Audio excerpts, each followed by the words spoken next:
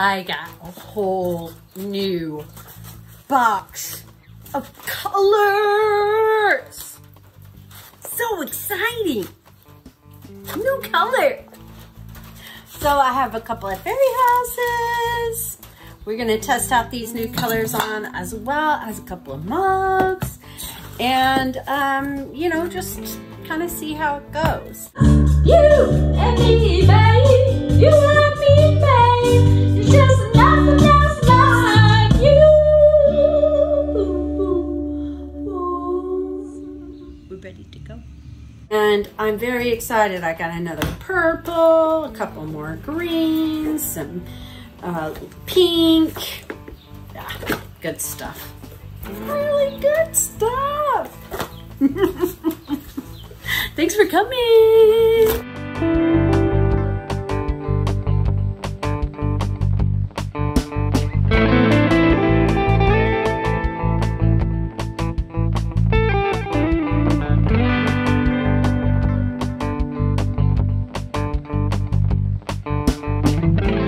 Oh my goodness.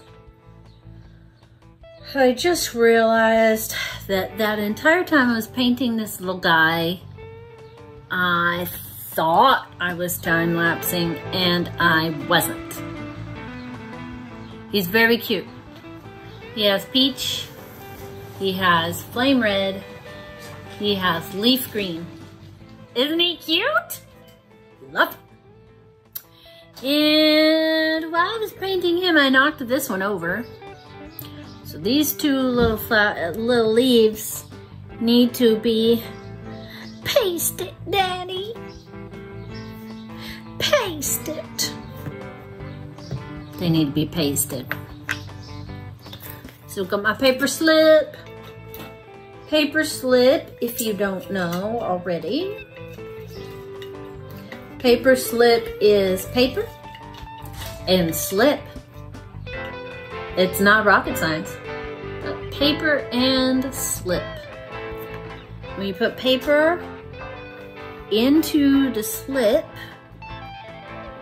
little paper fibers help to hang on to the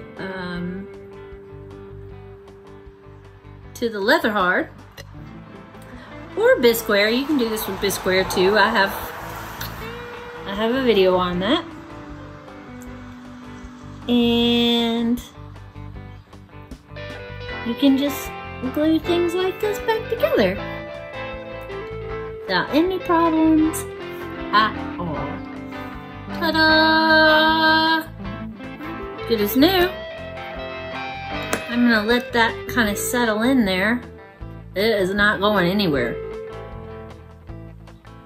I'm gonna let that settle in, and then I'm gonna take this tool and I'm going to kind of redraw some of those lines. Did I say I was gonna let this settle in? Because that is clearly not what I'm doing. This little piece goes right there. So we're gonna do the same thing to him.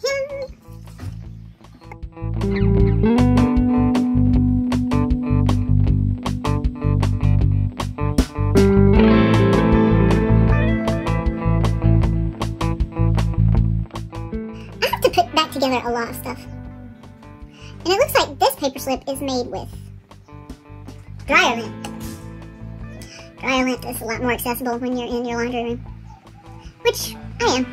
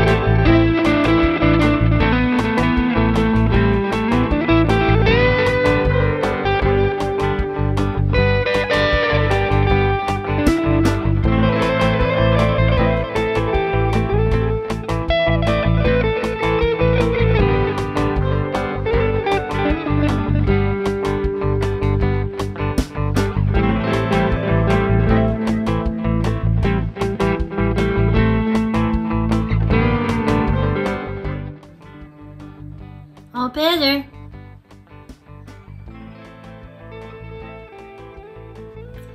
And this little guy is going to get teal leaves, mandarin orange flowers, saffron centers, amethyst windows. That is what we're doing.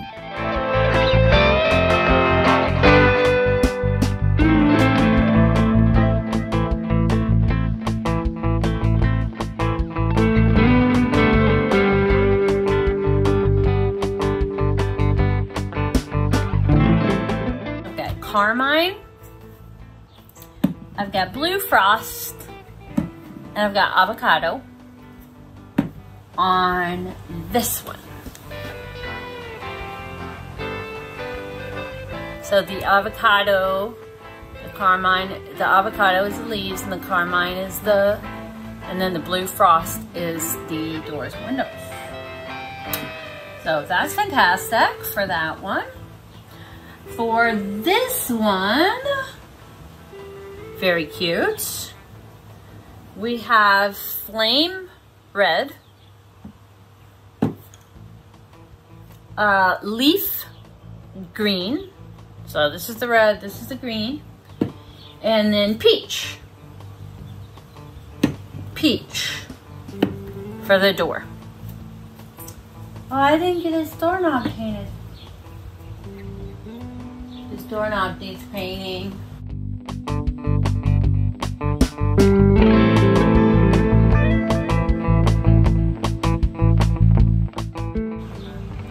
And then for this one, I have mandarin orange. Grandmother always had marigolds. And so I thought this kind of looked like marigold. And so it is mandarin orange. And the saffron yellow in the center and on the doors. And teal for the leaves, because why not? So these will get bisqued before they're fired. They're not bisqued yet. One thing I did think, I let them dry all the way out before painting them, which I've never done before. I think I might like that better, but really, I think it's just easier to paint them in the bisque stage than in the raw stage altogether. But I'm gonna keep experimenting with that. What do you like? Do you have a preference as to whether or not you paint on your underglaze at leather hard, at bone dry, or at bisque? Let a girl know, man. Share the wealth. So the last two colors are these. Here, I'm gonna do them in actual on the bisque mugs. And this is soft pink, and this is royal purple. So the pink and purple are going on these mugs, and then these will get a decal on them as well. So the pink that I've been using, the straight up pink, is absolutely gorgeous on the buff clay, the brown clay. Oh my gosh, it is stunning. But on the B-Mix, it kind of has an orangey tint. So I'm really hoping that this will give softer pink. Soft pink. But I'm trying this out on a B-Mix mug. So we'll have a pink and a purple mug with the underglaze transfers on them.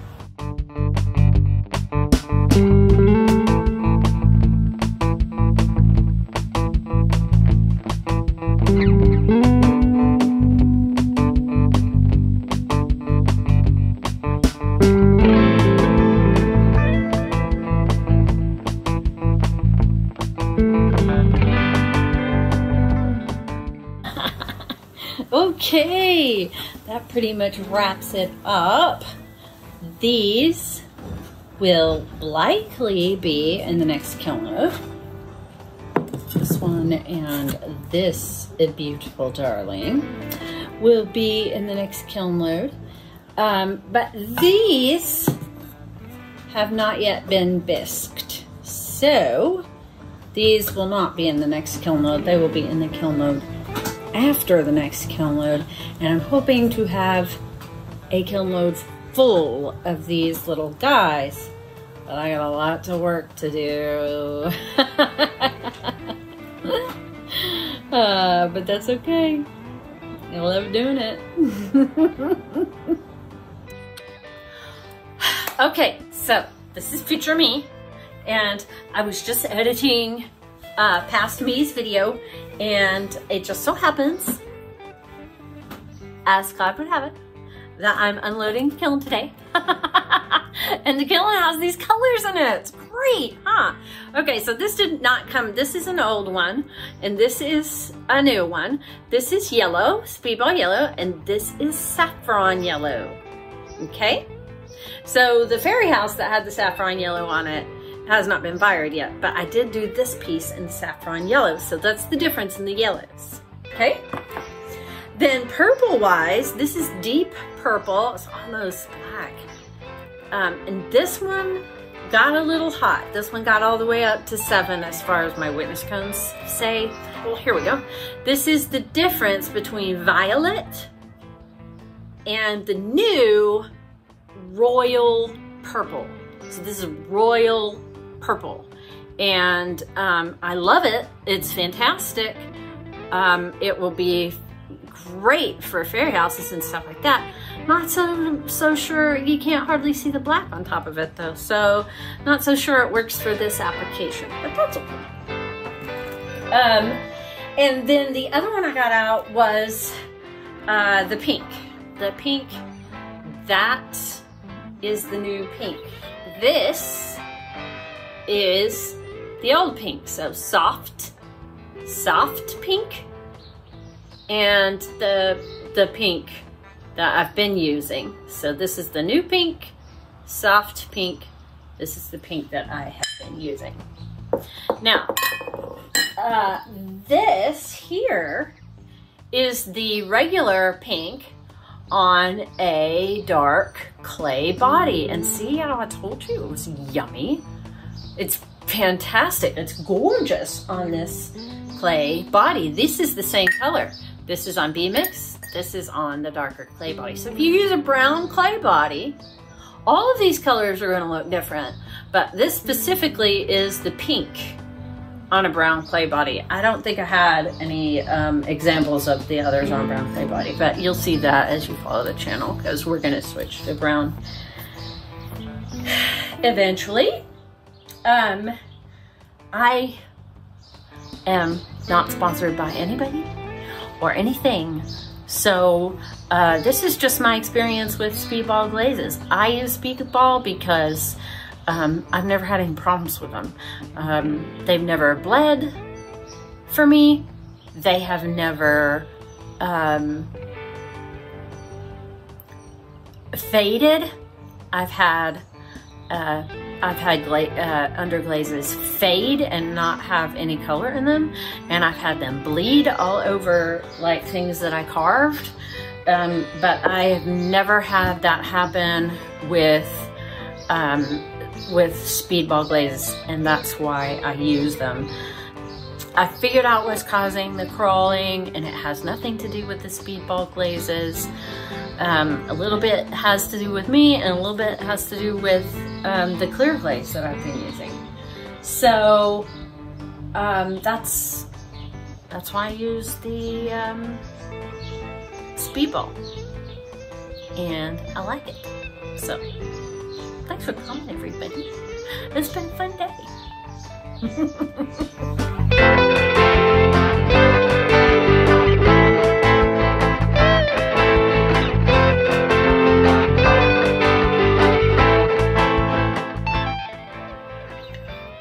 That's it. Paper and slip. And every now and then a hair. note to self, I need an underglaze palette. I need to be able to see what these things look like once they're fired before I fire them.